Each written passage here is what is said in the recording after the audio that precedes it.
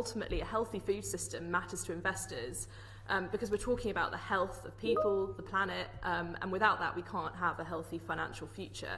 So we see good health as an asset. It's what enables us to thrive as well as contribute productively as workers and be active participants in the economy. And it's important for the committee to note here that investors aren't just looking at UK regulation on this when they're weighing up the risks, but also rising regulation in other parts of the world.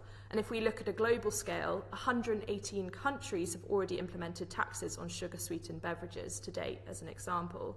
And that global picture is really important because of the highly geographically diversified nature of companies in investors' portfolios.